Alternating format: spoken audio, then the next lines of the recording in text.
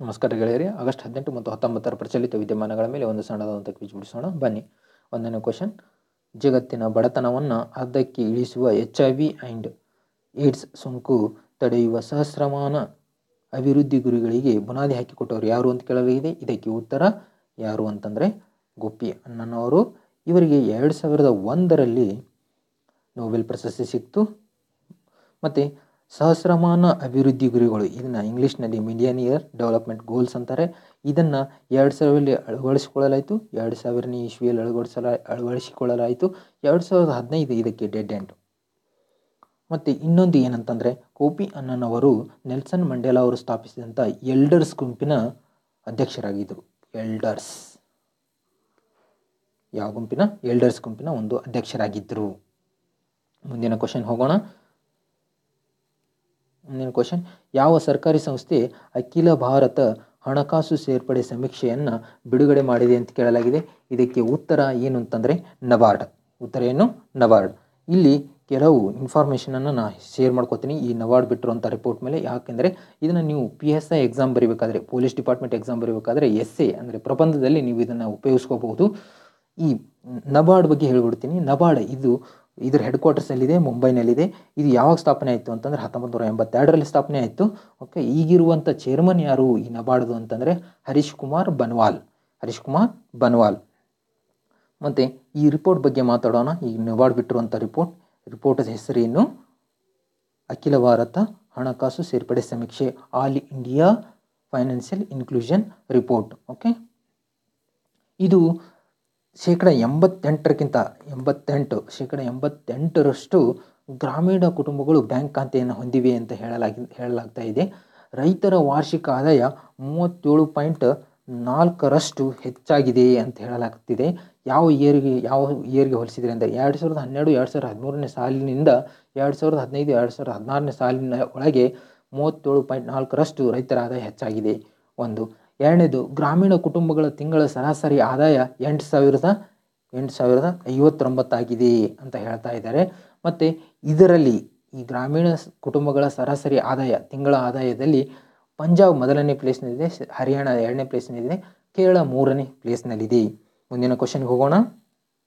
ಮುಂದಿನ ಕ್ವಶನ್, ವಿಶ್ವಸಂಸ್ಥೆಯ ಆಹಾರ ಮತ್ತು ಕೃಷಿ ಸಂಸ್ಥೆಗೆ ಯಾವ ವರ್ಷ ಇಂಟರ್ನ್ಯಾಷನಲ್ ಇಯರ್ ಆಫ್ ಮಿಲೆಟ್ಸ್ ಎಂದು ಘೋಷಿಸಲು ಭಾರತವು ಪ್ರಸ್ತಾಪಿಸಿದೆ ಅಂತ ಕೇಳಲಾಗಿದೆ. ಇಲ್ಲಿ ಉತ್ತರ 2019. ಈಗ UN ಆಲ್ರೆಡಿ ಒಂದು ಏನು ಇಂಟರ್ನ್ಯಾಷನಲ್ ಇಯರ್ ಅಂತೇಳಿ ಹೊಂದಿದೆ. ಅದು ಯಾವುದು ಅಂತಂದರೆ international year of indigenous languages. 2019 UN ಏನಂತ ಘೋಷಣೆ ಮಾಡಿದೆ ಅಂತಂದರೆ international year of indigenous languages ಅಂತೇಳಿ ಘೋಷಣೆ ಮಾಡಿದೆ. ಮುಂದಿನ ಕ್ವಶನ್ ಹೋಗೋಣ. ಮೈ ಕಂಟ್ರಿ ಮೈ ಲೈಫ್, ಇದು ಯಾರ ಜೀವನ ಚರಿತ್ರೆ ಅಂತ ಕೇಳಲಾಗಿದೆ. ಇದು ಯಾರ ಜೀವನ ಚರಿತ್ರೆ ಅಂದರೆ LK ಅಡ್ವಾಣಿಯವರ ಚರಿತ್ರೆ.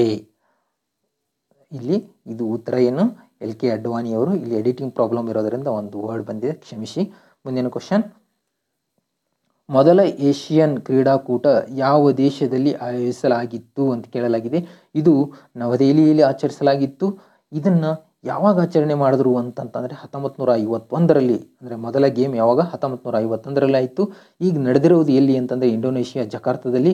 ಇದರಲ್ಲಿ ಟೋಟಲ್ 45 ದೇಶಗಳು ಭಾಗವಹಿಸಿವೆ. ಎಷ್ಟು ದೇಶಗಳು? 45. ಇದು ನೆನಪಿರಲಿ, RRB, SSC ಮತ್ತು ಇಂಟೆಲಿಜೆನ್ಸ್ ಬ್ಯೂರೋದಲ್ಲಿ ಕೇಳುವಂಥ ಕ್ವಶನ್. ಮುಂದಿನ ಕ್ವಶನ್, 11ನೇ ವಿಶ್ವ ಹಿಂದಿ ಸಮ್ಮೇಳನ ಯಾವ ದೇಶದಲ್ಲಿ ನಡೆಯಿತು ಅಂತ ಕೇಳಲಾಗಿದೆ. ಇದು ಪೋರ್ಟ್ ಲೂಯಿಸ್, ಮಾರಿಷಿಯಸ್ನಲ್ಲಿ ನಡೆಯಿತು.